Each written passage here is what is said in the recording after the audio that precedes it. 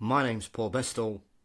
This is Mysteries and Monsters on the Paranormal UK Radio Network.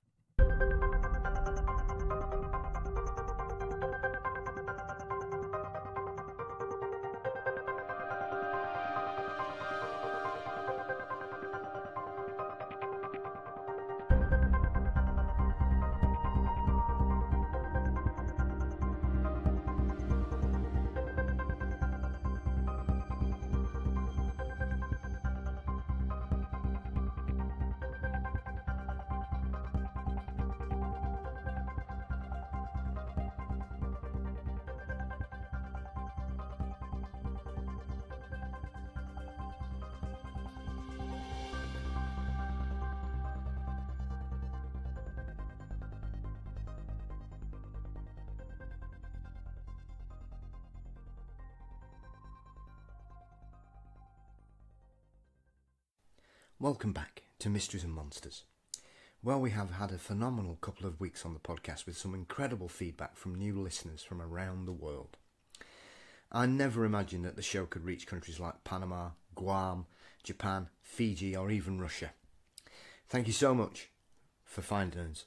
And if you're from abroad, drop us an email at mysteriesandmonsters@gmail.com to let us know where you're listening from. I was also lucky enough to appear on episode 200 of Into the Fray as part of a podcast collective sharing our scary encounters. Congratulations to Shannon for the first 200 episodes, and here's to many more. I'd also like to say a big thanks to Ian and Brennan over on the Ghost Story guys for being wonderfully nice about us again. Thank you very much, chaps, it's always appreciated.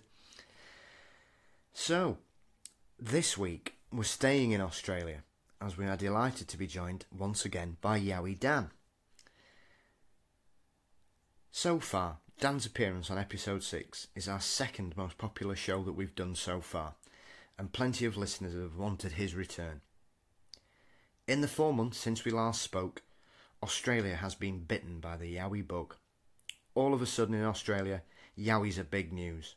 Sightings, close encounters, and other weird happenings have all been reported in the last couple of months. Don't forget to rate and review us on your podcatcher to help the show grow. You can also subscribe to our channel on YouTube, join us on the Mystery and Monsters Facebook groups, and you can also follow us on Twitter and Instagram. So without further ado, let's join Yowie Dan. We're delighted to welcome Yowie Dan back to Mysteries and Monsters. Since we last spoke, it seems that Australia has caught the Yowie bug and the coverage has gone through the roof. Dan, welcome back to the show. How are you? Very good, Paul. How are you going? Hey, we're doing all right. Thank you very much. Thank you very much. I've been obviously keeping my eye on all things Yowie, as you know, and being a big fan of it, and it all seems to be kicking off down your side. Yeah, there seems to be a bit of an explosion with people that are interested in the Yowies right now. I really think it's got to do with social media, like the platforms like Instagram, Facebook, and we've got the AYR. And there is in Queensland a newspaper that's bringing out like Yowie, people that have seen Yowies or had stuff happen to them, and they're writing about it, which is a good thing. But that's what happens. It's kind of like the flavour of the month. There's a lot of people coming out, which is good because we need fresh witness reports, and it's just given a whole new lease of life. And it's a good thing for people like myself, Yowie researching, and the new reports that come out, they give us, and the latest reports, they give us fresh news of what these creatures are doing than the old reports, because the old reports from like the 60s, 70s and 80s and 90s, they tell us what they were doing back then. But the new reports, things might have changed since then. So, it makes a different aspect on what's going on. Yeah, I mean, I saw obviously the big story that came out the last couple of weeks was obviously this lady who lives in Tarzali. So apologies for my pronunciation, Dan. Who's basically come forward with a variety of interactions and behaviours, and she's claiming that they're fetching her presents, and basically she's got this family living on her property. I mean, what do you think to all this? Because it is quite a stunning story that she's come out with. Yeah, well, there is a lot of people that I recently did a talk a few months ago up at Nana Glen, which is in Coffs Harbour, which you got to drive about 6.5 hours north of Sydney. So it's in central, up the central part of New South Wales, and there's a lot of people around there that do research, and they don't bring anything out into the open. They keep it to themselves. Yeah. And a lot of people talk about like these creatures have got infrasound where they make a noise which can kind of make you feel weird and startle you and stuff like that. Yeah. So anyone that brings out any information, it's all good for us to kind of learn from, and while we're researching, if it happens to us, we know what's going on. So what people have got to realise that some people might bullshit, obviously, what's going on. But when you get these stories that are really intricate, like this person's saying, you got to, really, do a bit more research into what they're talking about. And if it happens to you, you kind of sit there and go, hey, this could be, real. So I'm really more on the line of that this person is telling the truth, and these things are actually real, and these things are happening, because it's coming. When these people, they live right on, like, their border of their land is right next to, like, the bush. Like, and this is thick bush. And some of this is, like, old bush where it hasn't been, they haven't taken it down for logging or anything. This is bush that's been there for a long time, like, longer than anyone has been alive. So there's anything could be living in there. So, these are the reports that, you take in and you look at, and then you study them, and then you use it to help you in your own research. So, no, these are reports that are really, really good, and then we're glad that these people are coming out in the open. Yeah, I think, because obviously it's a subject I've been interested in for years, Dan, because obviously the first time I came across the Yowie was probably about 20 years ago, and I just thought it just sounded really compelling, obviously, as we mentioned the first time we chatted a couple of months ago. But yeah, I think, for me, looking at what's been going on over the last sort of 6-7 months, I think the guy that had the sighting, the Witherine sighting, the guy that was driving along the road and it basically smashed his truck. Yeah. I think from that story hitting the press, it seems that it's just been taken a lot more seriously down there these days by your mainstream media, because I've seen a lot of reports in your version of the Daily Mail down there. They're clearly thinking, I mean, you could be quite cynical about it and say, well, they're just doing it for, the revenue clicks online. But I've noticed more and more of your papers down there seem to be covering the Yowie in a more sensible manner than perhaps they were doing 5-10 years ago. So, do you think it's a progression that we've seen similar to what's happening in the States with the UFO conversation, that it's been taken a bit more seriously, that there's too many reports now that people are beginning to think there's clearly a lot more to this than we originally thought? What I feel it is, there's the social media, and you've got people like myself and that have been out there and other platforms. It's making people more comfortable with coming out with their stories. And there's a lot of old stories coming out from the 1950s and 60s and all that. Yeah. So there's a lot more people feeling comfortable to bring it out. Because back in the day, if you said, hey, I seen something like a hairy man, people would say, yeah, you're crazy. But now, with all the platforms coming out and the people talking about it, and a lot of people get into these groups and they'll read all the reports and they'll say, hey, that's what happened to me. And then after maybe reading them for a month or two, they'll be compelled to come out and tell their own story. But really, who's going to say a Yowie ran in front of you, punched the front of your truck? And I work for Mack Trucks, and everyone knows how big a truck is. Yeah. Punched it and left dents in the truck and ran away, and then he didn't even want to tell his wife about it, because he thought she'd think he's a dickhead, which is what if you're being in Australia, if you're a husband, you do something stupid, that's what your wife says, you're a dickhead. So so basically he's kind of just come out and said this is what it is, but all these people that are coming out with new reports tell the same thing that the old reports have said. And a lot of the people have got nothing to do with reading Yowies or reports or being in groups, and they all say the same thing, how it looked. No neck, full of hair, broad shoulders, 7 foot tall, could run up a hill in 2 seconds and stuff like that. So you've got to, you can't believe every report, but a vast majority of them, you can take on what they've said. Yeah. I mean, I've found it quite intriguing because obviously, like I say, I can see the development coming along here. And as we said in our original conversation, I've always been really struck when I've listened to a lot of Yowie witnesses, because the general feeling I have is that Australians aren't one for mucking about, really. It's not the kind of... No bullshitting, mate. No bullshitting. Straight to the point. Yeah, absolutely. And, it's a tough place to live. As we've discussed before, some of these people are out in the middle of nowhere. It's a tough environment, especially what's going on these days. I mean, do you think that's having some kind of effect on why people are well, it seems that there's like a momentum of sightings building. Do you think that's a lot to do with what's going on environmentally in Australia at the minute, that they're feeling a bit under pressure? No, not really. There's like you said, there's a lot of people that live in remote places, and they might before, like, the internet's only been around since the mid to late 90s, and then it's only gathered strength in the 2000s now, and a lot of people didn't have the ability to have the internet until we had Wi-Fi and all that kind of stuff. So the people in the remote places have had a chance to sit down and see what other people have been saying and say, hey, that's what I saw, but I thought I was only hearing things, or maybe thought I saw something, but hey, no, that's what I saw. And then they'll write their report.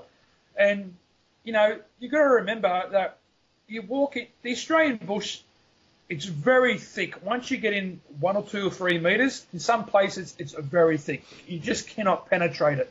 There's some plants that scratch you up, or there's dangerous animals and stuff like that.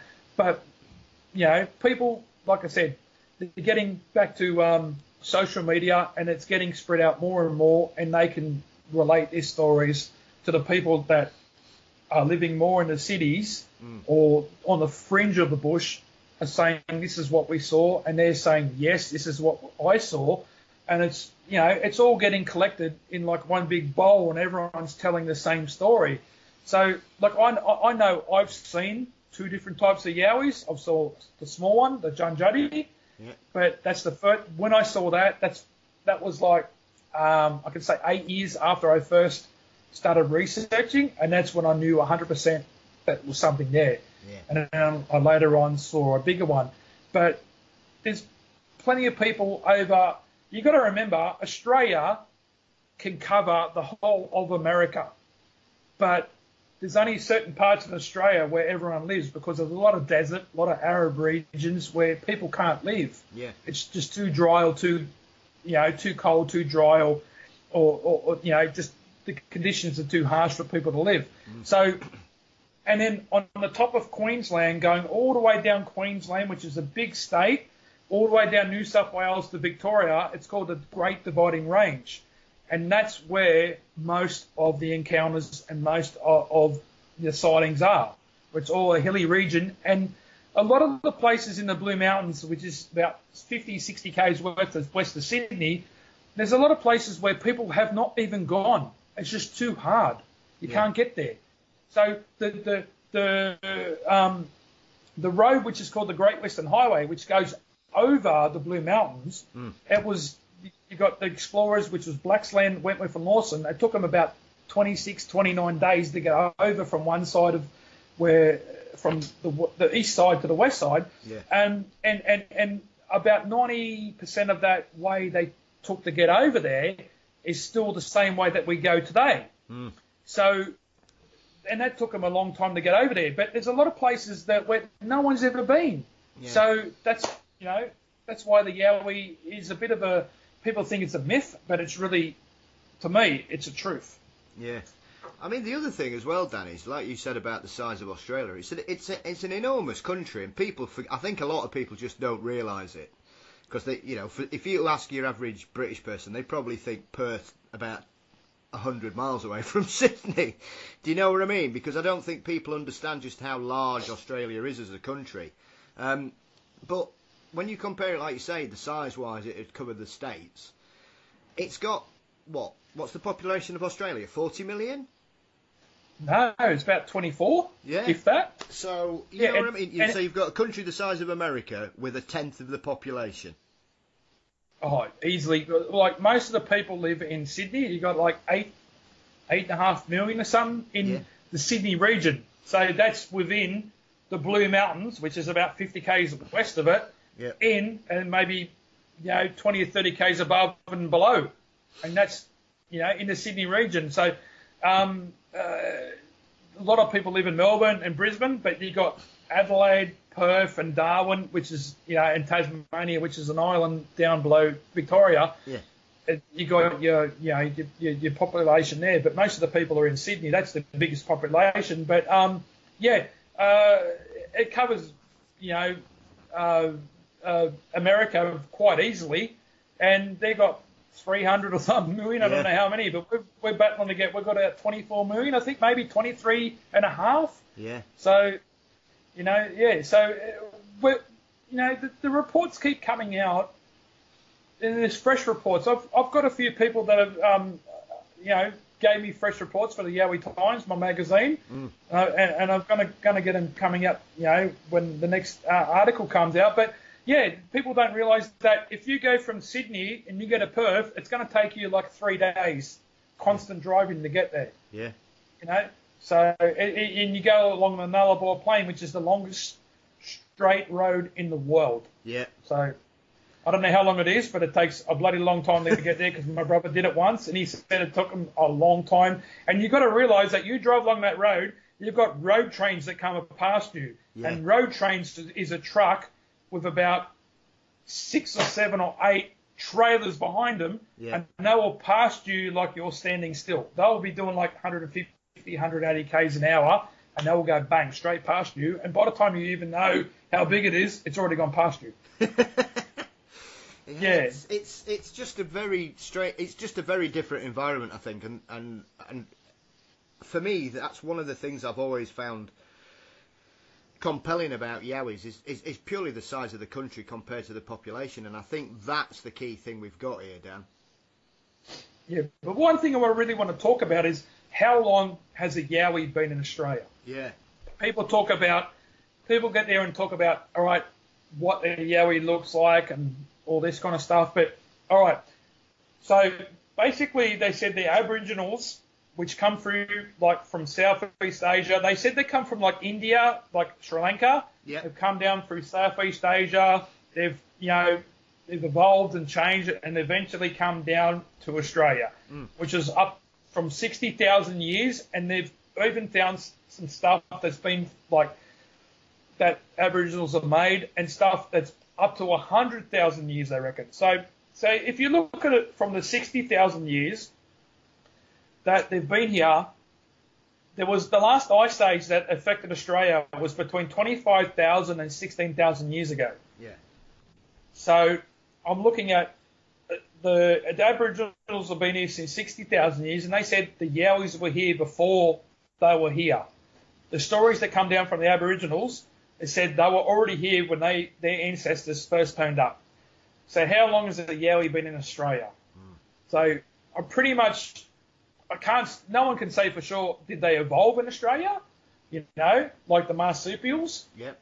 And, because the marsupials kind of come down from the megafauna. You got, the massive, kangaroos that were 9 foot tall and wombats that were like as big as a mini. That's how big they were. They were massive creatures. You can watch it all on YouTube. There's a really good documentary about it.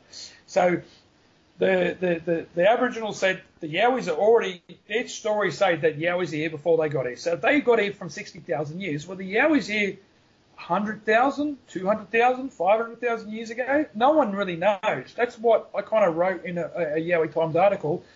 So what I was getting to was the last ice age was between 25 and 16,000 years ago that affected down near Australia. So you had a British naturalist called Alfred Russel Wallace, and he drew up a line between it was between like what could I say? It was Borneo, Sulawesi, and it went through the Lombok Strait between Bali and Lombok. So that was virtually what he did. He was a naturalist and he worked for the East India Company. Yep. And he went all around all the islands, all around Southeast Asia and everything like that. And he was finding that one set of, the fauna and flora weren't like another region. So he kind of worked out within a certain period of time that nothing crossed from these islands to these islands. So it was like this boundary line separated the ecozone between Asia and Malaysia, which is a transitional zone between Asia and Australia. Yeah. And so he kind of worked out in 1859, he wrote up that to say there's nothing crossed these lines at a certain period of time, but he couldn't say how long ago what it was. But then we get back to the Aboriginals that they said they've been here from 60,000 years, and there's some things recently that have been posted that there could be up to 100,000. So their stories say that the Yowies were here before they came here. So what I'm looking at was I wrote an article that you've got the Java man, and you've got the other one from Flores. Yeah, Homo and then floresiensis. you've got yes, and then you've got another one from the Philippines. Yeah. So what I was getting at was is the Yowie related to one or two or maybe all of these eight kind of hominoid creatures, but because it's got down to Australia, and it could have been through an ice age that was much older, that made it possible to come all the way down and travel from the Southeast Asia, say from like Philippines, all the way down to Australia, because every ice age is different, and every ice age lasts longer or it's colder. That I've read about and researched. So it could have come down a couple of 100,000 years ago, but it could have been related to these creatures and managed to get down here. And because Australia is so vast and it's like the biggest continent down in this region, it grew bigger to get from one region to another to search for food. But these other creatures, Java and Flores and in the Philippines, they stayed small because they didn't have to travel that far. Yeah. So that's what it's a really compelling story that how long's this creature actually been here? Because I don't think it evolved here. There's no monkeys in Australia, but I think it's come down from the Southeast Asia and it's evolved. It could be a couple of 100,000 years. Yeah. I mean, that's the key thing as well. I mean, I was talking to a chap called Ron Moorhead the other week, Dan, who's a very well-known Bigfoot researcher in the States, and he was of a very similar theory in regards to the fact that 20 years ago there were humans and Neanderthals, and that was it. And now, since that period, we found 4 other species of human, or part of the human lineage. So, it just continues to develop, and our knowledge of what happened before, we evolved into what we call ourselves Homo sapiens and humans. The whole story is continually developing, and it just shows that, how quickly this is changing, because, like I say, you've got, the Java man you've referred to, and the new one that was just discovered in the Philippines, and then we've got the Denisovians up in Europe that nobody was completely aware of. They found new evidence of those in the last few weeks in an area they'd never found them before. I think that was in Tibet. So, it's continuing to develop, and with the greatest respect, Dan, as I'm sure you're aware, there's probably areas of Australia that no one has really investigated or done any archaeological work there. There could be all sorts hiding away in the middle of the country. Yeah, because there's people, a lot of people, look, what I've had recently is a lot of people think Australia's all grassy plains and there's nothing there. it's like anywhere else. There's mountains and deserts and whatever. But, you've got to do a bit of research. Like the archaeologists that find dinosaur remains, they've done a lot of research. There's like a footprint track up in Queensland, I think Northern Territory somewhere. I was reading about the other day. I didn't get too much into it, but they're trying to conserve it and make it into a museum. But they researched the area and dug up and found them. So that's what we've got to do with the Yowies as well. But we've got to look into doing the same kind of thing as them. Like we've got to look into areas and think like, well, they were looking at big dinosaurs that weighed tons. We're looking at something that weighs a couple of 100 kilos. So there is instances here where you find footprints in rocks, and you can tell it's like an old Aboriginal footprint or a man footprint. You got that, but it's very hard to find any evidence of this creature. You just got to.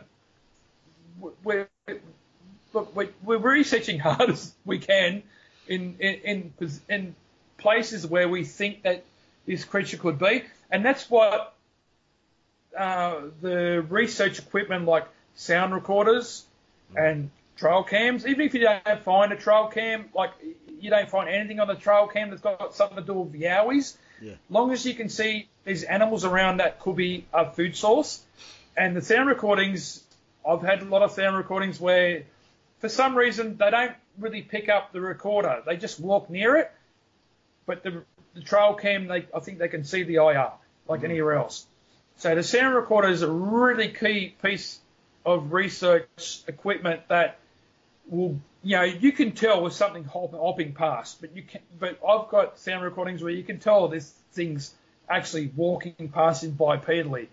And that's what a lot of people say when they have their encounters. They said it was not hopping like a kangaroo, because people that live near the bush, they hear the kangaroos and the wallabies hop all the time. But when you hear something walking like on two legs bipedally, that's what really spooks them out, because they say, I can't see this thing. What's a person doing in this bush? But I can't see it. And that's what spooks them out. What is it? So it's, but Australia is very vast and it's very hard to get every spot, and I don't think we'll ever will.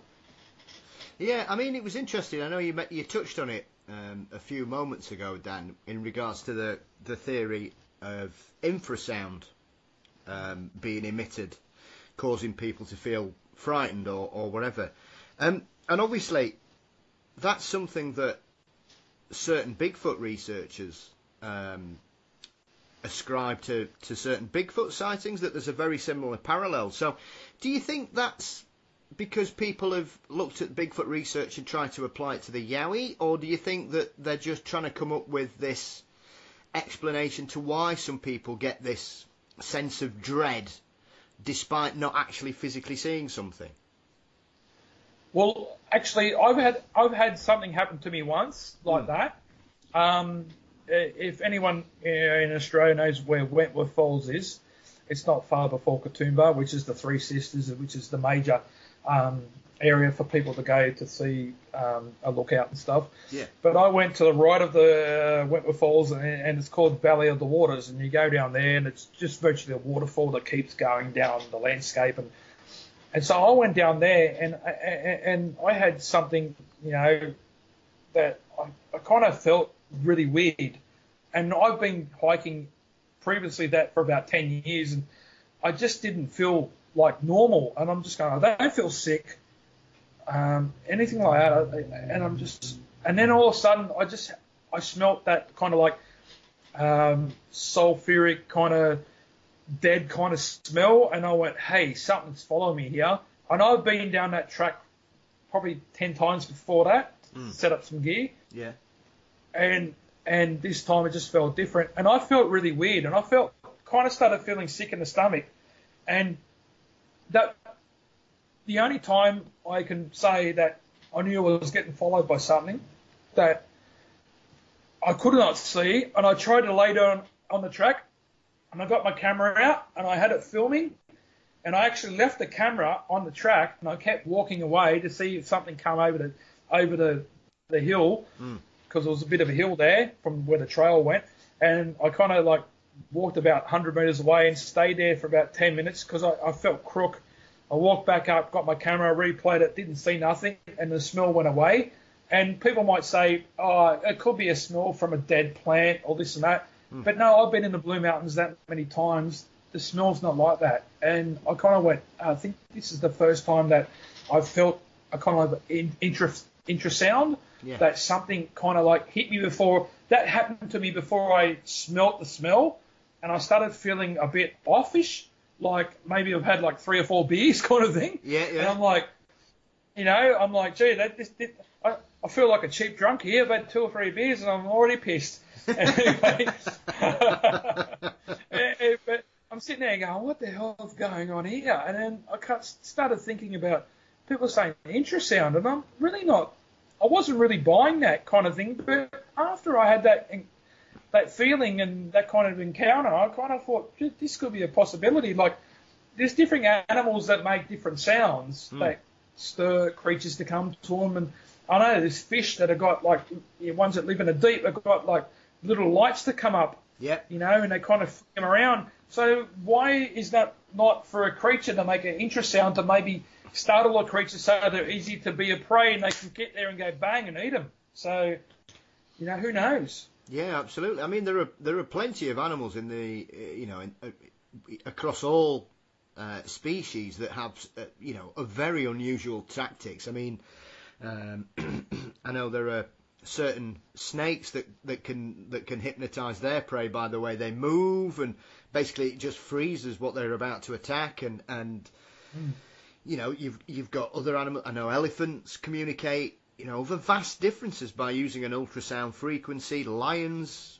apparently give off whales as well. I mean, you think of how loud a whale song has to be to travel the depths of the ocean, Dan. I mean, there are parallels across the animal kingdom. So I find it extremely unusual that we, especially whales, are mammals. So, and if we're talking about large hominids, they would have to be some part of the mammal kingdom. So it's not beyond the realms of comprehension that if there is something there, like you say, because it is something that seems to affect Yowie witnesses and Bigfoot witnesses, that some people get this incredible sense of fear or just a really bad feeling about something. And like for you guys in Australia, that the only thing large enough to perhaps put you about a bit would be a large roo. But then again, if you've got a large roo bounding about, you're going to hear him. Yeah, we get large roos, but we do get the large pigs. Yeah. Which is out in the bush, and they're kind of like, if you get a large pig around, everyone's more scared of them than the roos. Yeah. Because they're like really big, mate. They weigh tons. Yeah. That's how big they are, and I've seen them, so they're pretty big. So, but if you get a big male roo, that's I'll tell you one really story. There was a place up at Gosford, which is about an hour north of Sydney. This is back in 1989. I was in year 10 at school, so I was near the end of just leaving school, and it was called Old Sydney Town, and it was basically like when it was set up like when the English first come over and set up the town, and they were dressed up in the old English army uniforms, and there was like it was all different things about how Australia was when the English first colonised Australia. So me and my mates are walking around, smart, and saying, oh yeah, we're good, we're in year 10, whatever. Yeah. We walk around this like building, and there's this kid from another school. He must have been about 10 years old, and there's this grey kangaroo. He's got him around the back of the neck, and it's kicking him in the chest. Ooh. And he couldn't get away, and it just kept kicking him. And the kangaroo's like, it wasn't a big kangaroo, but for a 10-year-old, he was purple and blue. He couldn't breathe. It just kept kicking him in the chest. He just could not breathe. And then people think kangaroos aren't dangerous, but if a young kid gets grabbed by the back of the neck by this kangaroo with big claws, going to cut the back of his neck, my mate had to go up there and start fighting this kangaroo like it was in a boxing match because it wouldn't let go. Yeah. So he's punching it in the head, and then we're trying to get this kangaroo off. We finally got the kangaroo off, and we kind of gave this kid mouth to mouth and brought this kid to life. And we got some of the boys to go and get an ambo. Yeah. And we got this kid to life. He was purple and blue from this little kangaroo. It was probably about 5 foot tall.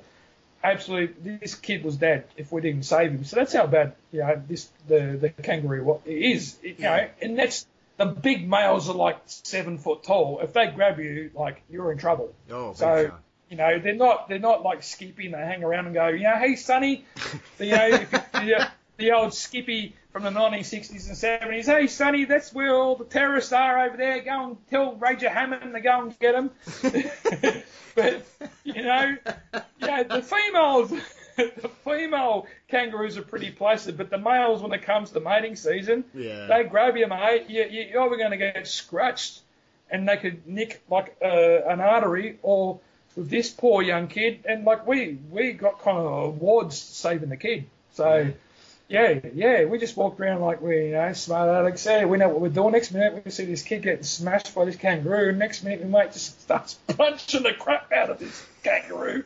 And he said afterwards, his right hand was that swollen. He said it was like punching a brick wall. Yeah. He goes, I just couldn't. Yeah. So all animals in Australia are dangerous to a certain degree. And but the yowies, they are the same as the other animals. If you, like anything, you get them on the wrong day or it's the breeding season.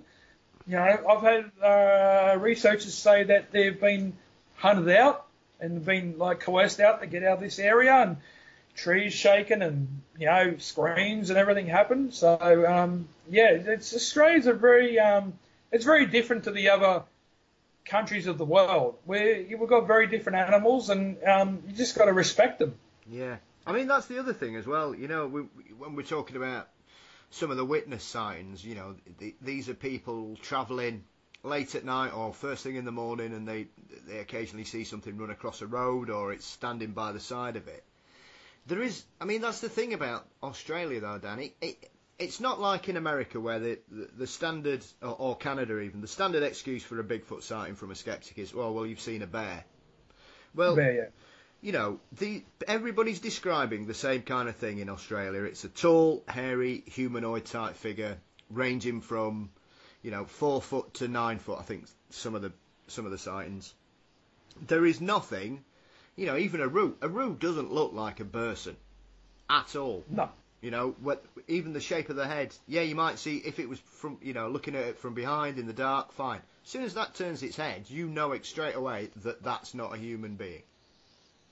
Yeah, I've walked in Blue Mountains and other places, and I've researched with other people up and down the coast, and even the kangaroos and really not kangaroos. Kangaroos are more in the plains. Yep. It's more the wallabies, and the wallabies are only small. They're only like 3 foot, if that. Yep. You don't see kangaroos in hilly regions. They like to stay in around golf courses and stuff like that. Yeah. So people that see these creatures, like, there's nothing else out there that's going to be that tall. And like, all right, you see big kangaroos and they're pretty buff. Like, you get a picture of a kangaroo that's big, tall. Like, they're pretty muscly things. Like, they grab you, you're not getting out of the way.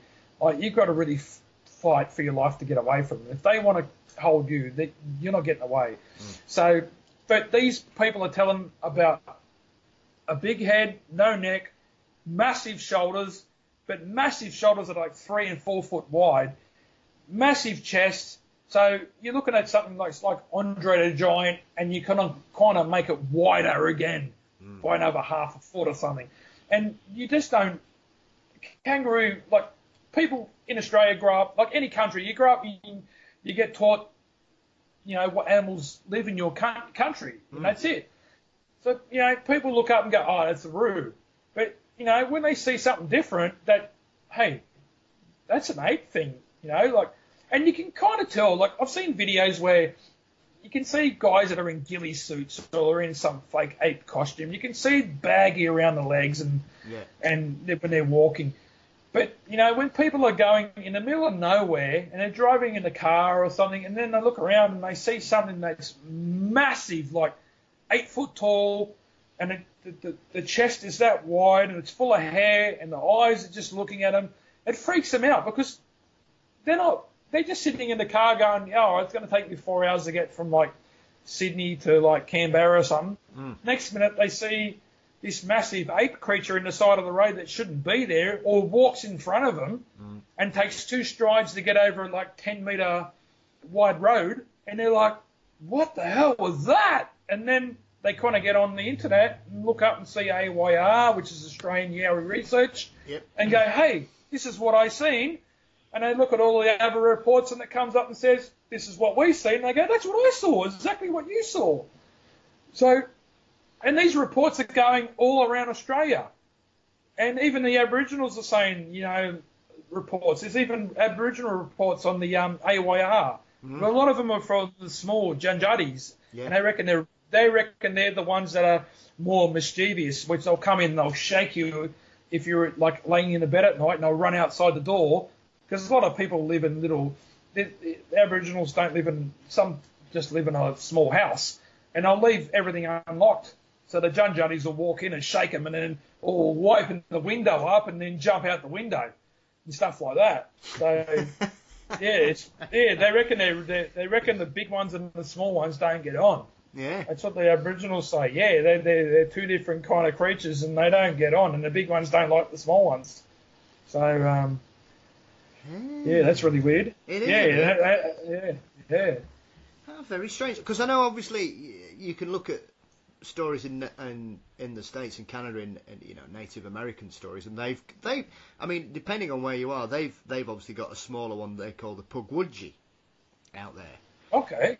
Which is which is very similar in the kind of their description of it is very similar to what you've said there about the Aboriginal. It's classed as a mischievous trickster type creature. And it's a small. Is that America or no? Is it America or is it in Canada? It's just around the border area, so the northeast and the northwest. That's what I thought. Right. Yeah, so that's what I thought. It's more about Canada way. So yeah. Yeah, but that's a very similar, especially the behaviours. They're classed as being very tricksterish and mischievous. Yep. And they're always up to, well, not no good, but they're always just being a pain in the ass.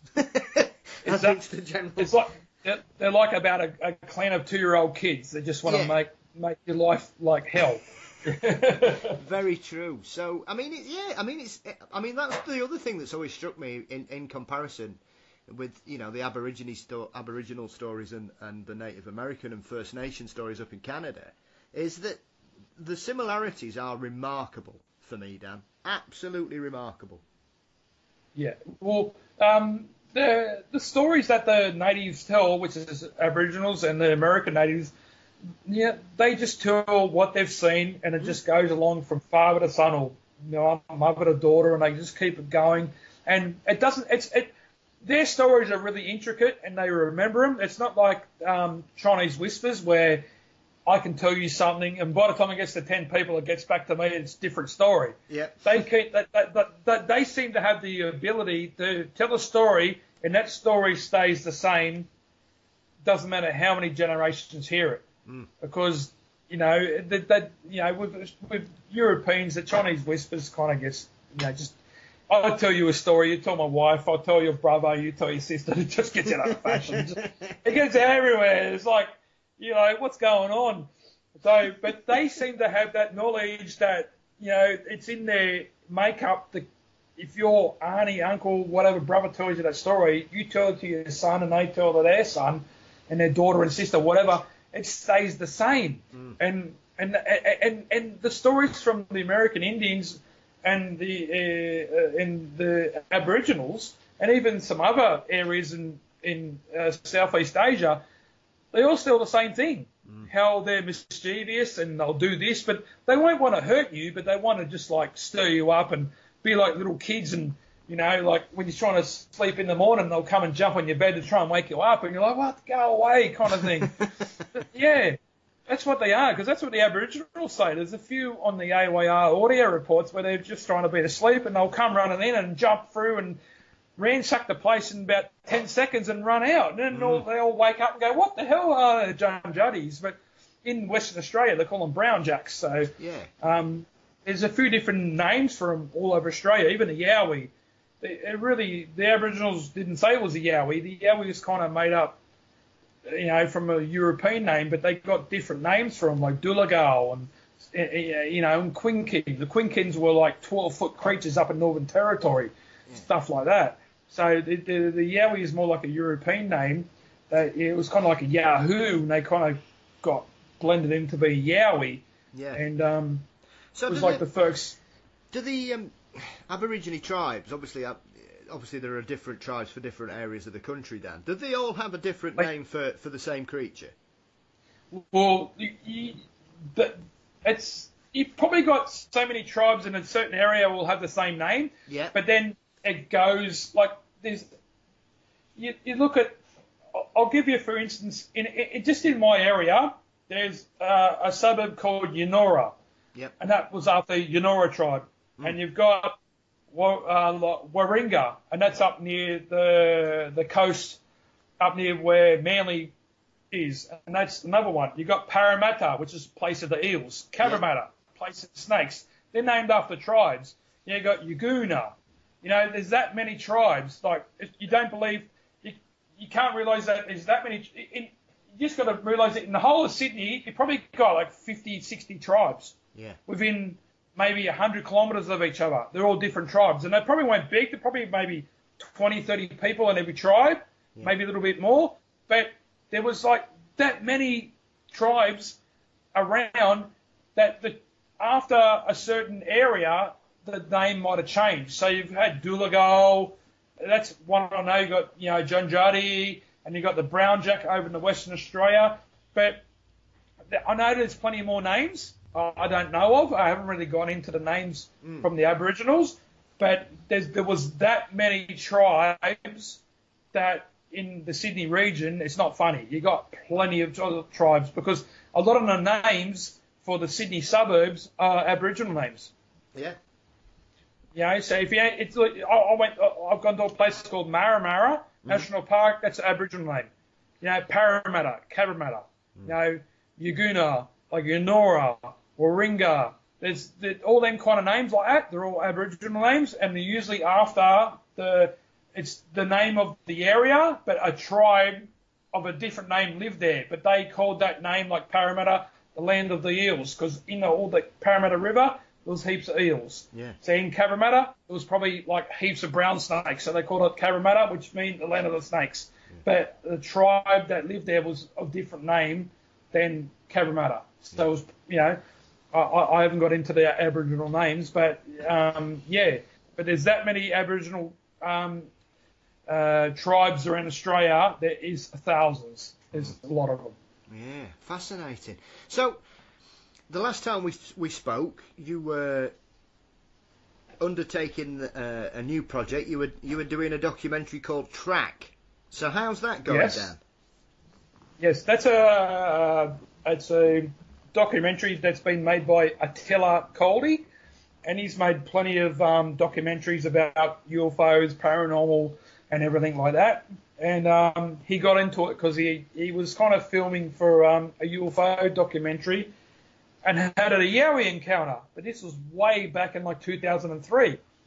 And where this happened, I had a similar thing happen to me, where if you go to the Three Sisters, where a lot of people do, which is in Katoomba, you go to the Three Sisters, and if you look at the Three Sisters, which is an old Aboriginal story about three sisters, and I'm not sure of the story, but they've got put into stone.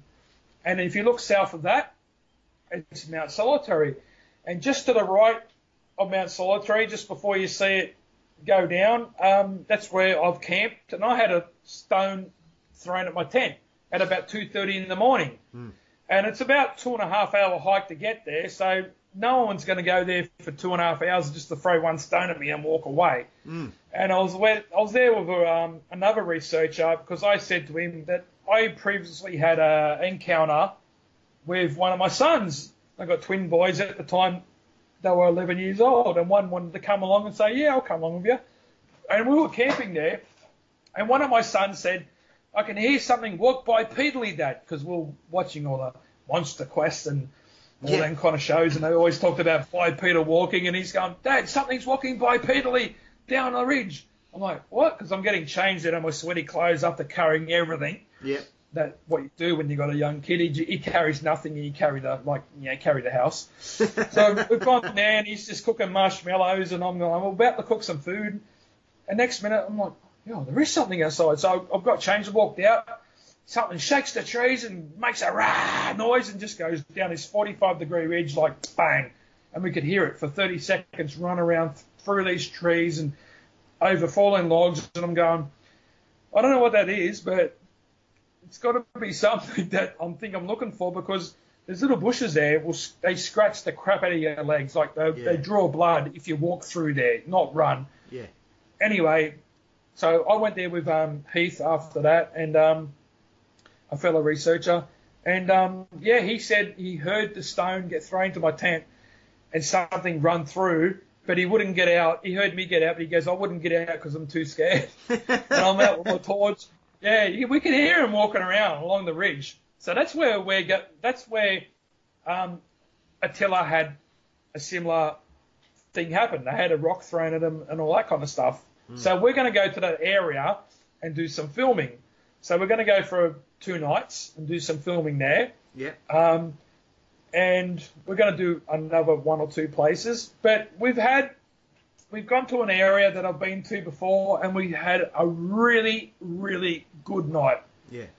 I won't say good, I'll say great. We had a lot of things happen that were really like Yowie related, and and the boys, Attila and Ben, who is in the documentary, said, we've never been to a place like this before. And I told them, this is a place to go. We have to go there to Maramara, and you will, kind of like, if you don't believe in Yowies, once you go there and you know what you're listening for and that, you will believe.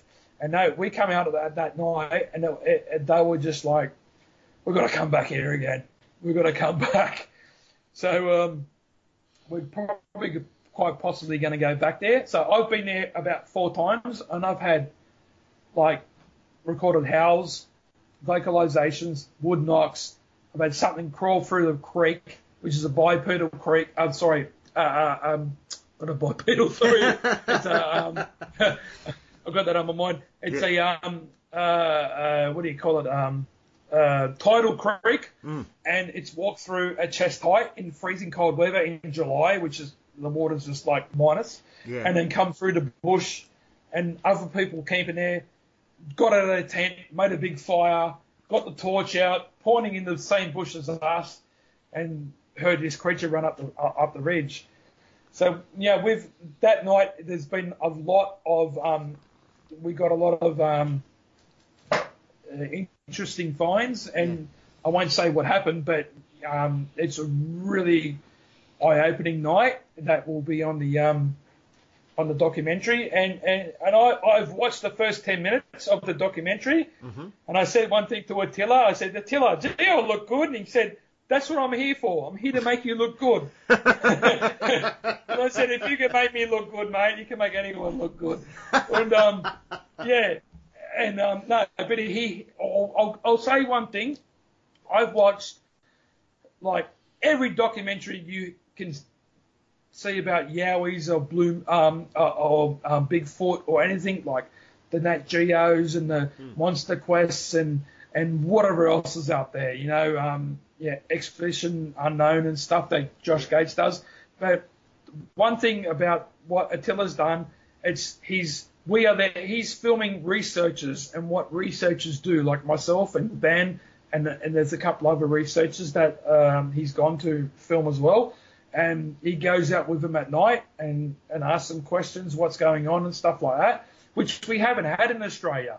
And he does it to a degree that you just want to see more. Like, I've seen the first 10 minutes because we did a bit of filming the other night, and he showed me the first 10 minutes, and I went, look, I know what's in there. I know what is going to be in all the other stuff, but I want to watch it because it just wants me to see more. It's like when you see like a series and you watch the first episode and you just can't wait to see the second episode. Yeah. It's just awesome. I just went, Attila, you have done an absolutely fantastic job at making this something that it just draws you in. It's just like, you know, I can't explain it, how good he's done this. It's really, really good. And I know he takes the time and the effort, and he's just the little details. That's what the main thing is about it. The little details that he wants to get fine. And sometimes we might be doing things like walking along a hiking trail to get to where we want to do. And he goes, nah, you didn't do that properly. I want you to do it again. I want this to be perfect. So, it's something that I'm really happy to be in. Like, I'm really glad I'm going to be in it. And it's going to be something that I hope that, look, we're hoping to get a second series out of it after the first one. And it might get to be something even bigger and go around Australia wide. But at the moment, I think people are going to be really surprised how good this is going to be. Look, I watched the first 10 minutes and I went, oh, this is fantastic. This is awesome. Like, and like I'm in it and I'm looking at it going, gee, this is great. Like, mate, you've done a perfect job. I've never seen better. So I know people might think, you're beefing it up because you're in it. But no, you got to watch it.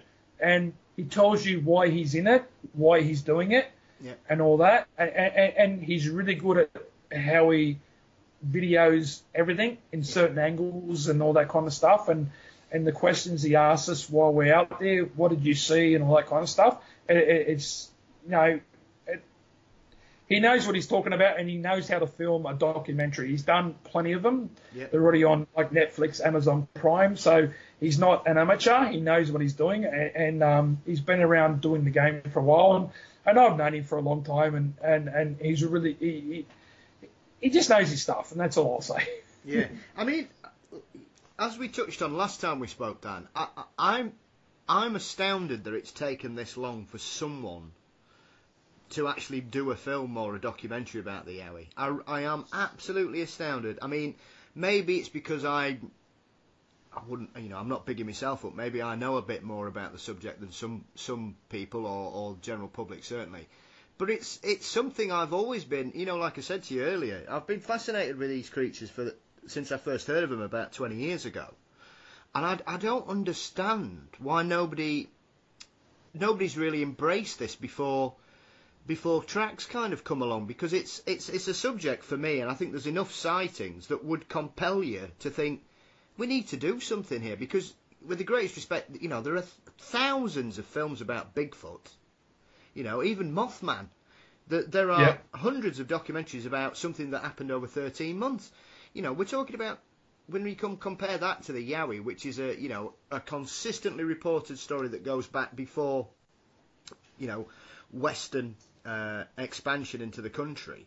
These stories go back thousands of years. So I just don't understand why it's taken so long. I mean, I'm delighted. I can't wait to see it. But I don't understand why it's taken so long for somebody to grab this story by the scruff of the neck, Dan.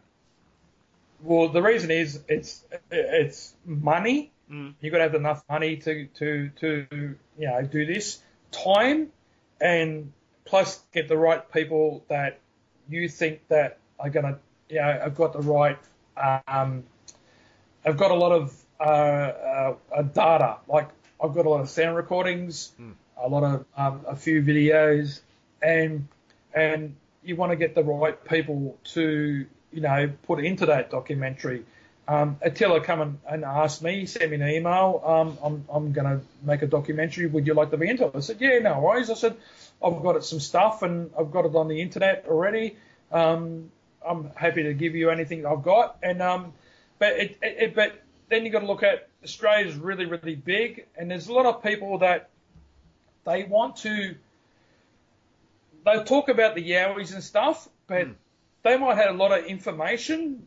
They might have a lot of sound recordings and stuff like that, but they don't want to give it out. Yeah. They don't want to look stupid in front of their friends, Look, personally, I come out and say, yeah, I do this and do that, And my friends still give me, some friends still give me, oh, Yowie Dan, yeah, you going out to see Yowies, and they still give me a bit of jib and give it to me, and I'm like, yeah, come out with me, let's go out, come on, I'm going night hiking tonight, well, I'm going to do 5Ks up in the Blue Mountain. Oh, no, I'm not going out, why? It's easy walk, you don't have to be fit. No, I'm not going out, why? What, are you scared of drop bears? And they won't come out. But I know in the back of their mind, I might think, oh, this thing's real. So, I still get it, but I just laugh at them and go, yeah, I'm into it. But I'm doing documentaries and I'm having fun. And what I say to a lot of people is, I met a lot of good people, like great people that I never would have known if I didn't do all this stuff. And we have a fun time out, and we'll have camp outs, and we'll go and search for yowies. And if we don't find them, we'll have a few beers and have a bit of a laugh afterwards and camp out for a few days and stuff like that. But, you know what? A lot of times there's been a lot of, animals that they thought that was extinct, and researchers like yowie researchers or people looking for thylacines or whatever have videotaped or taken a photo of some bird that's supposed to be extinct or a quoll that shouldn't be in that area. Yeah. And then they send it into national parks, and that shouldn't be there. That's the first time it's been filmed in 60 years. So we find creatures that shouldn't be there, but they're still living there. Yeah. So there's a lot of findings coming out other than yowie research when you go out there. Yeah. You're listening to Mysteries and Monsters on the Paranormal UK Radio Network. One thing I want to talk about is just everyone, how they do their research. Yeah. In Australia, there's been a lot of people, putting up blurry pictures and stuff like that. And what do you think of this? So just to anyone that's listening to this, if you get a picture and it looks a bit abnormal, something might be there, go back to the same spot. If it's the same time of day, take a photo and actually walk into the area and then take another picture, because I've taken a few pictures where something looks weird, but then I've gone in and then it looks like heads and shoulders and that kind of thing, and it's only like a old tree stump that's, been rotted away kind of thing. So instead of just posting one picture and say, what do you think this is, and put in a red circle around it, go in and take a bit of time to do a little bit of follow-up research. It doesn't take much. If you've gone into that area once, you can go back into the area again and take a photo maybe the next day or day later. If you take a photo next day and it looks completely different, same time of day, same amount of cloud or sun, and you want, hey, there was something there. That's what we want, Instead of taking that one picture and it looks like a dark shadow there and say, oh, look at this. Pareidolia, that's the big thing. That's a thing that's really running rampant all over the world at the moment. People take one picture and think, yeah, that must be a yowie or Bigfoot. Come on, just a little bit of time, take a photo. But why take a photo and then walk away? Go to the area while you're there and have a look. If you're a little bit unsure, if you're with another person, maybe walk away and come back there later and take another photo, maybe 20 minutes later. And if it looks the same, you think, oh, well, if that's going to be a creature, we might as well walk in and have a look, because what's a creature going to be doing standing in the same position for 20 minutes? Yeah. So, a little bit of follow-up research. That's all we ask. And it's, I think some people are doing things wrong, and that kind of is like going through to other people. They're watching what some people do, which is a wrong thing to do, and they're taking that on board as the right thing to do when it's not. Yep. So the best thing to do is, just if you take a photo, instead of putting up, what do you think this is, take a follow-up photo first and then say, all right, what do you think this is? All right, but then I've come back and I've done this and I've gone to the area, there's nothing there. And then you can go, all right, something was there. So it's just common sense, just a little bit of common sense, a little bit of time taken to do the research properly, and that's all we ask. Because I've gone to a few areas myself, and I thought there was some things happening there, and heard things walking around and stuff. And then when I've gone back there, I've noticed it was only wombats walking around, stuff like that. Yeah. So. But I've got a few sound recordings which I'm sitting there going, well, look, what's going to be jumping off a cliff here down to the creek bed onto the creek, walking through freezing cold water at -3 degrees at 4 o'clock in the morning in the Blue Mountains. And I don't know who's going to walk through water at -3 degrees in the morning. So there's some things that I've actually had, like even the Cox's River, when we did the K to K, which is Canangra to Katoomba, which is like about a 55K hike. Yep. And that was the only time I put a sound recorder out the whole time because it was that hard. I put it up there with the Kokoda Trail because it was that hard. We're just dead every day. Yeah. As soon as we got to the campsite, we'd make a campsite, put a tent up, make something to eat it, straight to bed because you had nothing left. You were hiking nothing was flat. And when I put my sound recorder out, after maybe 2 or 3 hours, something walked up to the sound recorder, walked around it. You can hear it on 2 legs, and then walk away. And I was like, there's no kangaroos, there's no possums or nothing, or wallabies here. And they hop, you could hear it hop, and it was on sand. So it was something that was really heavy that had to make that noise. And we heard a few wood knocks when we first got in there, when we put our tents up and we started collecting water, and then we had some filtration systems to filter the water because they said some of the water's contaminated. It comes down the Cox's River due to affluent in there, so you had to be really careful. Yeah. So yes, but there's a lot of places in the Blue Mountains there's it's like anywhere, even in America. There's a lot of places that it's got the concentrations of sightings and activity, and other places is only sparsely happening. So it's the places that only happen sparsely that I'm interested in, because the people that live there, you go to them, there's the Yowies here, and they said, we've had a few things happen, kind of that kind of thing, and they're kind of like, not sure. They're a bit iffy, 50%. And they're the ones that I'm interested in, because they're not saying, there must be a definite thing here. They're the ones that are saying that, there's something weird happening, and they live near the bush, and they know all the noises from the creatures that live near the bush. And when they hear something weird and they tell you about it, then they open up. They're the ones that I take interest in.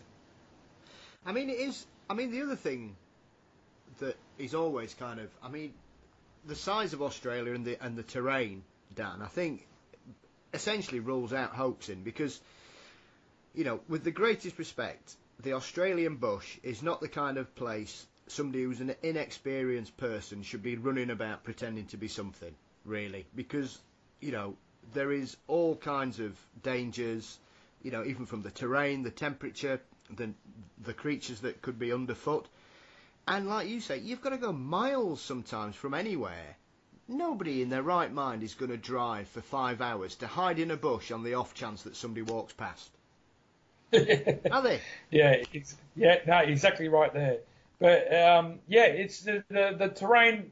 It changes vastly from place to place, but and it's all hospitable. It doesn't matter if it's mountainous or dry arid region or desert.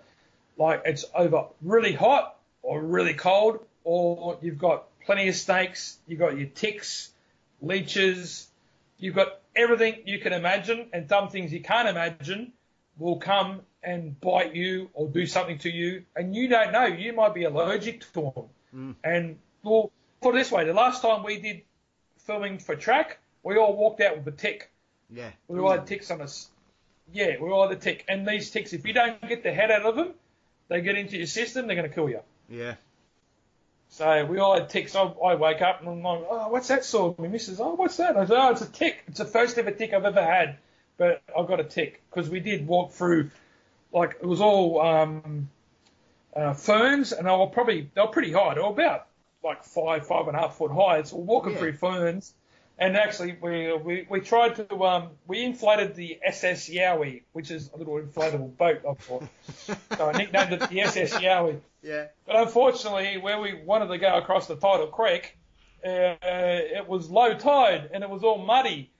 So I walked in there, and I was up to my knees in mud. Oh. Anyway, by the time I got in the middle of the creek, I was on top. I was out of it, and I'm like, "Come on, boys, we can go over." And they go, "No, we don't think so." I'm like, "All right, we'll stay across the other side." So I had to come out, and I had to, take all the mud off my legs and everything.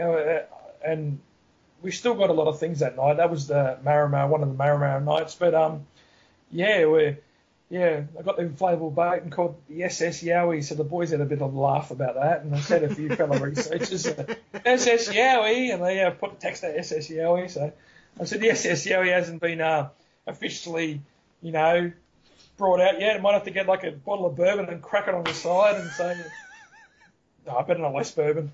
Yeah, get something you don't want to drink, Dan. Don't waste Foster's. Foster's. Yeah, don't waste good bourbon on that, mate.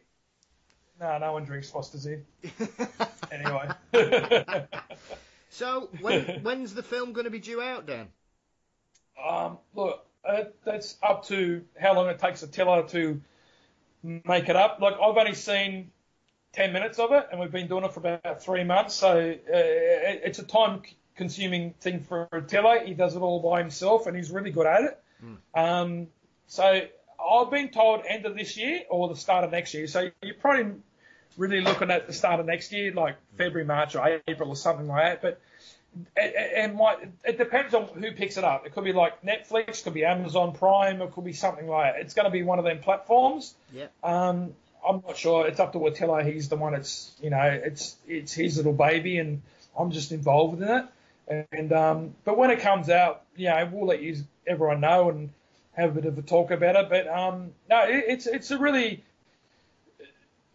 interesting going to places and being there with fellow researchers that are on the same level as you, and you pick up certain things that people that don't research Yowies, like, they won't necessarily pick up. Oh, what was that? You hear that noise over there, or did you hear that little vocalization? You pick up things after you've been doing it for a while that gives you, like, like you can say, hey, there's something there. Just concentrate on this area of the parabolic dish because something might happen.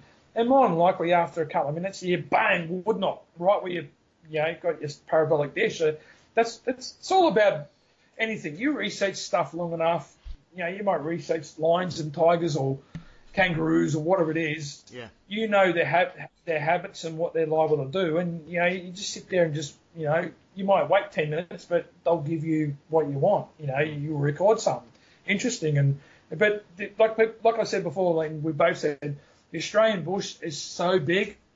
People think it's like plains and it's open and there's kangaroos hopping around like in Africa. It's very different to what people think, and it's very harsh and it's very dangerous. Absolutely. I mean, it's one of those things, I think, Dan. Have you noticed? I mean, because obviously you've been doing this for what, nearly 15 years yourself. Yeah. So have you noticed over the last, 3 to 5 years, more people are coming out looking for Yowies as the information and the internet spreads it around? Have you noticed an influx of people just going for a wander around the bush, badly prepared? Well, it's like I said before, it's a flavour of the month. It's just people coming out from everywhere because of the platforms available now, and the amount of people telling what they saw. And there's people coming out the saying, I saw this in 1950 or 1960 and I was out with 3 mates, but I don't want to say nothing because, they make me feel like I'm an idiot. But, yeah, there's a lot of people coming out and they're telling their stories and they're all the same. But the stories they're all really different. And when I write in the Yowie Times, the most loved article is the witness reports, because what people want is the individual reality of what people tell. They say, I saw one while I'm fishing, and I saw one while driving a car and it ran across in front of me, and this is what it did. And people just want what it did in different occasions, and that's why a lot of the audio reports from the AYR are so fascinating, because they're all different. Yeah. People are doing different things. They're swimming in a creek and they're driving a car, which is like, you've got to remember, if you're going to drive from like the top of New South Wales to the bottom, it's going to take you like a day and a half or something to do that. Australia's really big, so there's a lot of bush involved.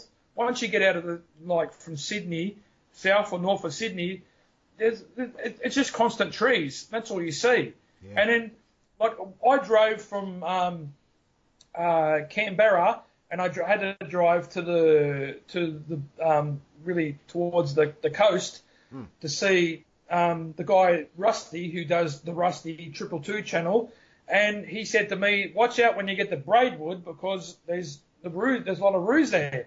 And I drove along in my car, and we were doing it about 10 o'clock at night, and there was a kangaroo right in the middle of the road on the double lines, and it was about 7 foot tall. But I wasn't worried about that one because he was facing to my right because I knew he was going to hop that way. I was worried about the one on the white line on the corner of the road. If he did one hop, he was going to hit my car at 100 k's an hour. My car was wiped out. They virtually ruin your car. If they hop out, they're like hitting a brick wall. Yeah. And then most times they hop away, and your car is just like virtually written off. But yeah, the Australian bush is very harsh, and there's a lot of stories coming out there, which is really good. That's what we want. We want fresh stories, and I've got a few people that I've recently got in contact with, and I'm going to go out to a new fresh encounter, which is around the Springwood area in the Blue Mountains. One of the latest subscribers said he knows a lady and the son that had an encounter there, and I've gone to the Springwood area and camped about 10 times. Yeah. And every time we've gone there, there's always been some sort of activity happening. And I want to know exactly where they saw this thing, and I'm going to ring them up and have a bit of a talk and try and get them to show me whereabouts, they saw this creature and what happened, and then put it in the Yowie Times. And what I'm doing with the Yowie Times, I was going to do it every month, and I'm doing every 3 months after this August issue. The main reason why I'm doing that is because I'm trying to give everyone time to get a good article. Yep. Like every month, it's not every month.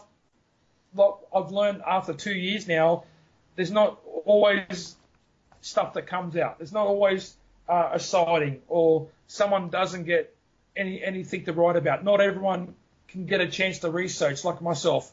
And what I want to do is I want to go back to setting my sound recorder and my trail cams out, and what I get, I can write in the Yowie Times. And everyone else, after 3 months, they will have something, and they might write a 10-page article. So it might go from being, instead of 40 pages one month, it might go to be like 80 or 90 for every 3 months. So you get a massive big issue, and it might take you like 2 months to read it if you kind of spread it out. And I want to keep the Yowie Times, and I want to have it. I want to keep the articles good. I don't want to have them compromised with people writing articles just because it's the next month and let's get an article out, and people read and go, that's not really that good. But you sometimes with researching with the Yowies, sometimes things get a bit quiet and nothing much happens, and then all of a sudden, yes, everything happens. Like it's that time of the month, and they're all like. I even discussed on one of the. This is the latest article in the Yowie Times about the breeding patterns of the Yowie. No one's gone into that. So basically, what I said was, I looked at 3 different apes, which is the chimpanzee, the gorilla, and the orangutan. Yeah. And I looked at their breeding cycles and how many siblings they have, and how many times do they breed between each young and stuff like that, and tried to put it into context to say maybe this might be a Yowie's breeding cycle. Yeah.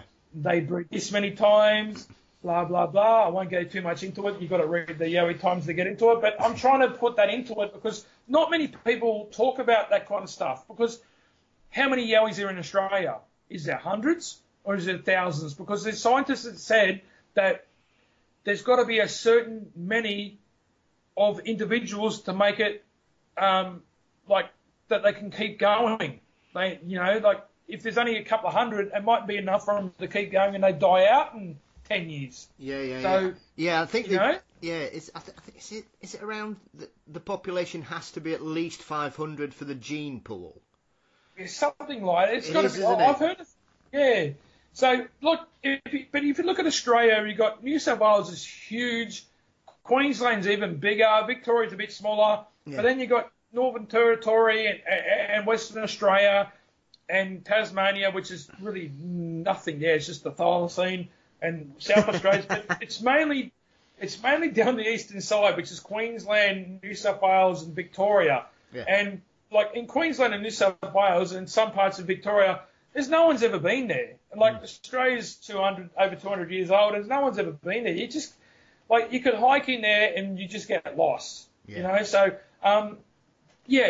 like you said, the gene pool's got to be so many, different genes for them to keep going. So I'm trying to just put the question out there to people to get them thinking, like, how old is the Yowie in one article, and then how many is out there?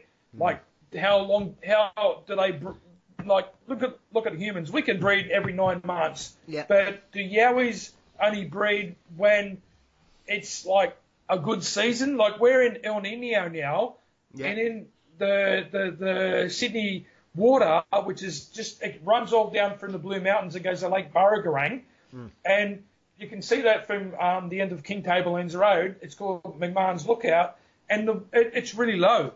Yeah. Like, they're already saying now that we might have water restrictions where you can't even hose your car or hose your gutter, stuff like that. And you can only do this after 10 o'clock in the morning and after 4 o'clock in the afternoon and stuff like that. Yeah. And I think it was over a decade ago we had water restrictions, and there was people in cars driving around. If you were doing the wrong thing, they come and fine you $250 for using the water wrong. Yeah, so that's how it's getting. And and then all of a sudden, when El Nino goes, it comes to La Nina, the water just comes down like it's, it floods the place. Yeah, well, you've got. It seems at the minute, Dan, you've got the complete two extremes down there. Because obviously, I'm one of those people. I like to keep my eye on, situations, and so I'm obviously, I don't live in Australia, but I'm fully aware of this kind of drought flood cycle. It's basically all or nothing with you guys over the last sort of 10 years, isn't it? Yeah, but it's really weird because we can have like Queensland raining like it's a monsoon, and New South Wales in a drought, but all the rain comes through down Queensland and goes through down the western part of New South Wales, and it floods all them country towns in New South Wales because it all comes from Queensland, goes all through New South Wales and goes down to South Australia, which is called Lake Eyre. And Lake Eyre, there's nothing there, but once every 10 or 20 years it'll fill up, full of water, and then all of a sudden there's pelicans and all these birds turn up, and it's really weird. And it's only once every 10 or 20 years, and it's a massive area which would probably cover half a state in America. Yeah. So it's really weird how one state in Australia can be in drought, but the other one's pouring down rain. But then after maybe a week, all that water comes and floods all the country towns where it floods them, where it's like as deep as a house. Yeah. And it comes in like the click of your fingers. And when the authorities tell you to get out, you got to get out because they get flooded. They just washes everything away. Yeah. That's what happens. I've seen a couple of documentaries over the last couple of years in regards to some of that, and I remember interviewing one guy somewhere. I think he was trapped on a roof for about 4 days. Yeah, that happens here. He was just saying he was sat on a roof just watching bodies float by for 4 days. He said it was unbelievable, and I think I think it was just normally where they lived. It was just a little creek.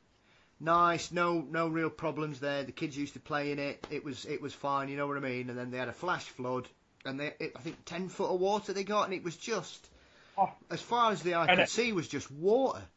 Yeah, and if you get swept into it, you're gone, and you don't get found again. You're under tons of mud, and if it's not that, you get fire. Yeah. And the last big fire we had was in Victoria. We call it. We had a big bad one, but when I was growing up in the 80s, called Ash Wednesday, and it just burnt everything. But this one was called Black Monday, and it was in Victoria. And they virtually, the authorities didn't really give anyone, they gave them notice, but not soon enough. Yeah. And a lot of people died, and it come and burnt a lot of towns and a lot of small towns in Victoria, and it come in that quick. And so it's all about you got a flood or you got a fire. And then they're the things that, people say, well, what about animals like yowies, how are they going to survive? I'm going, well, what about kangaroos? What about wallabies? What about wombats? They all survive. Yeah. Like, it doesn't happen everywhere. You got high ground and low ground. And, like, you look at the yowies, when they've seen, they're always near some sort of mountainous region. Yeah. The Blue Mountains, you've got Springbrook. Springbrook, and if you go to, like, Queensland, you got the Gold Coast, which is, and it's like Sunshine Coast. It's all like a area it's all beaches. The beach, it goes as far as you can see. You can go swimming there, nightclubs and stuff.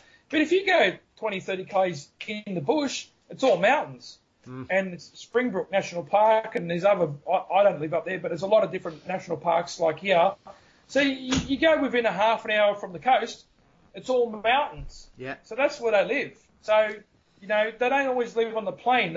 Most of the time you see them, they're going from one side to the other, and then people say, yep, they went running straight up the side of a bush or the ridge, and they went straight up, and they're going, gee, they've done like 50 metres up 45-degree angle and about 4 strides. Yeah. And that's what gets people. Yeah, I mean, the other thing as well, Dan, is animals are usually quite intuitive when it comes to things like this. They can tend to sense flood before it occurs. There are numerous stories of animals across the world where, certain disasters have occurred, and if anything, it's usually domestic animals that suffer the most, because obviously they seem to have, they're usually in situations that they can't escape. But there are hundreds and thousands of occasions where, animals across the world have managed to get out of areas, be it through volcanoes or earthquakes or floods, because they seem to sense something's coming. So why wouldn't they? Yeah, exactly. And like, you look at the animals, like, they're a lot older than us. Yeah. So you look at, the megafaunas, which has come down to the kangaroos and wombats and all that, wallabies and the yowies, and even birds. Birds that come from, they said they're dinosaurs. So they've been around for millions and millions of years. So they've, gone down to learn to what vibrations and different kind of, probably the way the earth cools or something. I don't know no one knows how they do it. They just got that knack to know that something bad's going to happen. Let's get the F out of the area. And the humans are like, what's going on? Let's just think a beer. Oh, what's going on? And the next minute, like, oh shit, hit the fan. I'm like, we're all too late. Like, why don't we have it? Are we not been around long enough to know what, get that feeling? I think it's just one of those things. I mean, it's one of those sensations.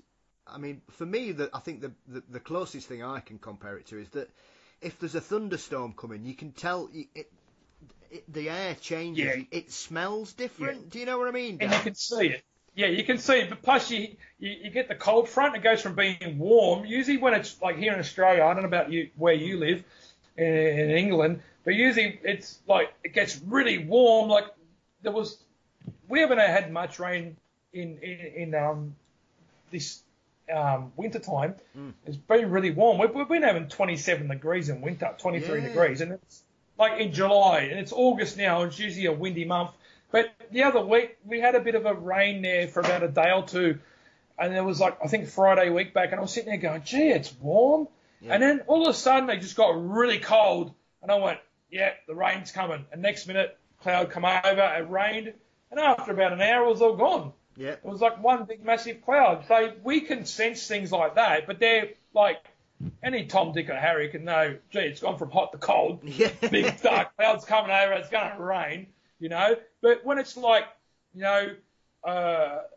hours before, like a tsunami's coming or an earthquake, stuff like that, the birds, all the animals just disappear. They're gone. Yeah. And so what have they got that we don't know? Like, they must have some sense in their ears or something that it really gets them like nervy, and they know something bad's going to happen. Let's get out of the area. Absolutely. Where we don't. So, people say that about the yowies, like, what do they eat and what do they do? I'm like, we don't know. Like, a lot of people say, all right, what's a yowie? And we say, all right, hominoid creature, blah, blah, blah. And then they say, well, what do they eat? And we say, well, this is all the stuff that's out there. If you're like a big ape creature, like chimpanzees sometimes go and eat meat, they'll chase down another ape and they'll eat it. Yeah. I said, they can eat meat. They've got plenty of animals to eat. There's plenty of, different rats and rodents, and you got wallabies and possums and whatever else out there, plus wild dogs and cats and everything. I said, there's heaps of food out there in the bush. They search for it, and a lot of people say that they didn't see this creature, but when it suddenly moved and it was standing in the tree line, that's when they noticed it. And now what happens is, a lot of people think that the yowies are right in the bush, and they'll look past the tree line into the bush, but actually the creature is standing right in the tree line. That's what they do. They stand on the tree line and act themselves like they're a tree, and they don't want to look at you. They want to spy on you for whatever reason, I don't know. But people look past that, and they look into the trees, and they go, I can't see nothing. And then all of a sudden they come back and go, oh, wait, there's something there. And once it moves, and that's when they start picking it up. They're really crafty creatures, mate. They put themselves out there sometimes, but they're really hard to see because they live in this habitat, and they're a creature that's well adapted. They've been there for a long, long time, and they just know how to blend into the surrounding bush. Yeah, I mean, it was interesting. I was talking to Robert Robinson, who wrote a book called Legend Tripping.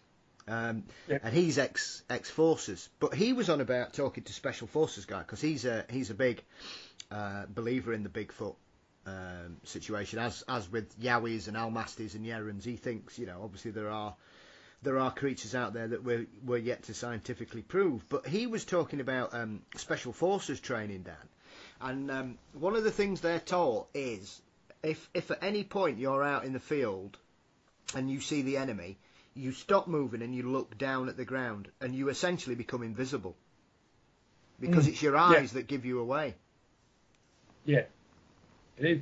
I've been told by one or two people that that know people that are been in the SAS or in the army in New South Wales. They drop them in the Jamison Valley, which is right where in between the Three Sisters and Mount Solitary. And there is a AYR report about someone that was in the SAS with 2 or 3 guys, and they followed them. It's on the YouTube. But there's one I've been told about somewhere up in Queensland. There's actually someone that I know asked one of the guys that was up there, and he said, I think it was a sergeant or something, said, if you go into this area, don't go by yourself because you won't come back. And he went, why? He goes, I'm not going to tell you why, but you won't come back. So what's that saying? Like, there's no animal. That's what was told to him. He said, you won't come back. You have to go with at least another person. And he's like, why? And it was like, what's going to get me? And he wouldn't tell him. And then he kind of finally thought, shoot, this Yowie thing might be true. And that's what he was told. Don't go in there because basically the guy said, we don't know what's out there, but you won't come back. Yeah. I think the one thing I've learned over the last 30 years of being into this kind of subject, Dan, is I am never going in the woods on my own, ever. I have. I have. Rather you than me, sir.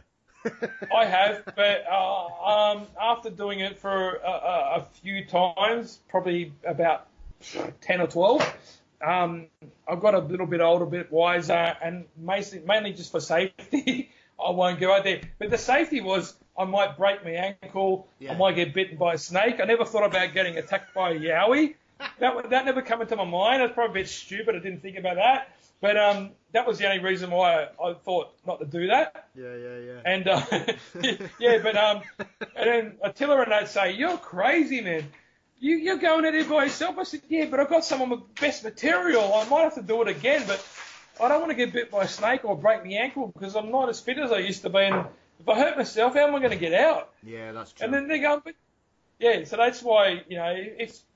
I got a couple of phone calls, not really messages, like some of the guys are named for a while. Do you want to go out Saturday night? And I'm like, I can't. I've got things on, and I've got a lot of people asking me just to go out and try and help them with picking things out, like if you go to a trail that's well used, you see broken branches. Like it's more than likely some kids just going, I want to get the flies off my face. I'll break a branch to swat them and stuff like that. But once you get into the bush, away from that, and you see some weird things, that's when you take notice of it. So that's what they want to know. But yeah, but it's the Australian bush is very interesting, and there's a lot of weird things that happen out there. There's a lot of weird noises, and there's even I've made a video of the weird noises that Australian animals make, and even like the platypus makes a growl, and that's like this little duck thing. I don't even know. Look. If you look at a platypus, never seen it before. It's got a duck bill. It's this weird looking thing, and it growls too.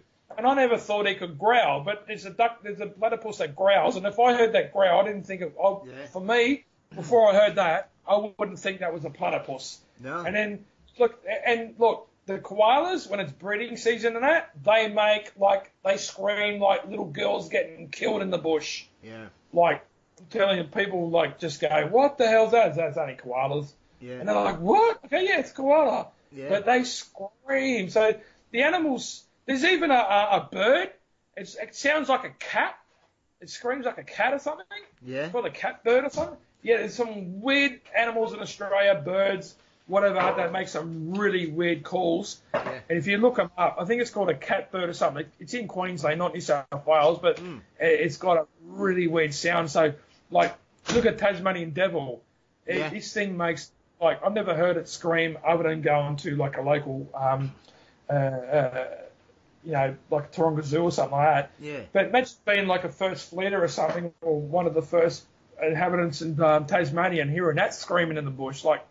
You wouldn't think some little creature that looks like a little dog that was screaming like the devil. Right? So, you got to kind of take a bit of research to learn what animals are in there, what birds, creatures, and what kind of noises they make. And then when you hear them, you can kind of pick out what they are, because a lot of people go out there, hear a weird noise, saying it's a yowie. Yeah. No, it's not. It's not. You've got to take a bit of time to learn what could be out there and what's in your region. So that's why I made a video up of all these different animals, and it goes from dingoes to platypus to deer, because we've got deer in Australia. They've been introduced to foxes. Some of the foxes, they even sound like little girls screaming, and they're just fighting. Foxes screaming is if you've never heard it, it's terrifying the first time you hear it. Oh, it is. So it's all different animals. Even we've got introduced species, and plus our native ones, and there's birds and there's owls that make whoops. Yeah. So there's owls that make a whoop like a gorilla makes a whoop. Yeah. And people say, it's a yowie. I'm like, no, it's just a bird. That's a bird. Yeah, you got to take a bit of research and take a bit of time to research all these things before you go out and say, yeah, this is what it is. Yeah. So, so that's what I do. I get there and hear a weird thing, and then I'll get there and I'll look up, what's a weird owl noise that makes this? And sometimes that's what it is. And that's how I've worked out what things are. So a lot of times I'm out there and I take people out for the first time, and they're like, oh, what's that? I know, it's just an owl. And what? And they're all freaking out. I'm just an owl, mate. It's just a bird. Don't worry about it. And they think it's some sort of weird creature that's going to kill them. And I'm just sitting back in my chair, got my bourbon in my hand. It's just an owl, mate. Don't worry. It's all good. All good. Don't worry. There's nothing. But when things start walking around bipedally and that in the bush, that's when I say, hey, we've got something here. Yeah. So, but you still got to take your time and research your areas. And a lot of areas that have got a lot of history, they still produce results. It's not like they've been there 100 years ago and they're gone. They're still there. It might not be in the same amount they were 100 years ago, but they're still there. We've got a bay here in New South Wales called Yowie Bay. And then you go to the Canberra and there's Devil's Canyon, Devil's Peak, Devil's Creek. Why is it called Devil? Why? There must have been something going on there. So, but there's a fellow researcher, Dave Reed, that lives in Canberra, and he's trying to find out why they called them all devils. But he goes, I know one that's called devils because the sound that comes out of the area, it sounds like there's a devil there, and there's no there's no such thing as a Tasmanian devil on the mainland. They're all dead, so they're only on Tasmania. So he goes, I don't know what's screaming there, but it's certainly not a Tassie devil. So I want to go down there when it gets a bit warmer, because Canberra gets into the minus. Yeah. Like, it's not Canberra in the summer. It's like in the middle of like New South Wales. It's the capital territory of Australia, where all the politicians are, and they, make all the stupid rules. Anyway, and it gets really cold in the winter, and it gets really hot in the summer. So, but there's been a lot of research that's come out of that area. They've had some good results. So I want to go down there a few times, but I just haven't had the time at the moment. But yeah, Dave goes, he knows a lot about tree scars, from the Aboriginal tree scars, and where they've made shields or something from the bark and all that kind of stuff. So he's right into that. So he knows a lot about the area, and he's got a YouTube channel, Dave Rowan Reed, and he talks about everything about the Canberra area. So if anyone wants to look at that, just look up Dave Rowan Reed, and he talks about a little bit about the he goes out and discusses. He might only 5-10 minute videos, but they're really informative. And if anyone wants to ask him any questions about Canberra, he's got some great knowledge of the area, because he's grown up there all his life. Yeah, fantastic. Right, so Dan, where can everybody catch up with you? How do they get hold of the Yowie Times? And what's next for you going forwards, my friend? Well, if you want to subscribe to the Yowie Times, it's Australian Yowie, lowercase, so australianyowie@gmail.com. And basically, we're still in the progress of making the track documentary, which will come out more than likely early next year. But when it comes out, everyone will know about it. And we're basically just getting out there and looking for signs of the Australian Yowie and trying to get the best evidence we can, because there's still a lot of people out there that think it's just a fictitious creature. It's just something from the dream time. But there's more and more people coming out there telling stories that we've seen it. Might be 30, 40 years ago, or within the last few months or last few weeks. So, not that many people can be bullshitting about what they're seeing. There's got to be some truth to these stories. Yeah, very much. Well, like I said earlier on, Dan, there seems to be a real momentum at the minute. So I just look forward to keeping up to date with everything, and seeing how you're getting on, and reading my Yowie Times when it turns up in my inbox, as always. So thank you for your time, as always, mate, today, and keep on doing what you're doing, and look forward to speaking to you again sometime. All right, thanks, Paul. But the Yowie Times will get released in about 5 days' time, and after this one, it won't be out until every 3 months after this. So it just gives us more time to get information to make it a good read and keep the standard up. So, but anything that comes up about if someone's driving a truck and a Yowie wants to jump on it and do a planking or whatever they wants to do.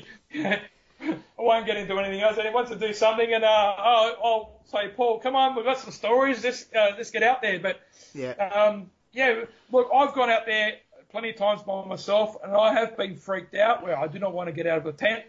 But there's a lot of times where, look, nothing happens, and you're just not in the right area at the right time. But it's like anything. But anyway, we'll keep pursuing this creature. And like everyone that's on all the YouTube channels and all the Facebook channels, we're all trying to find out what this creature is.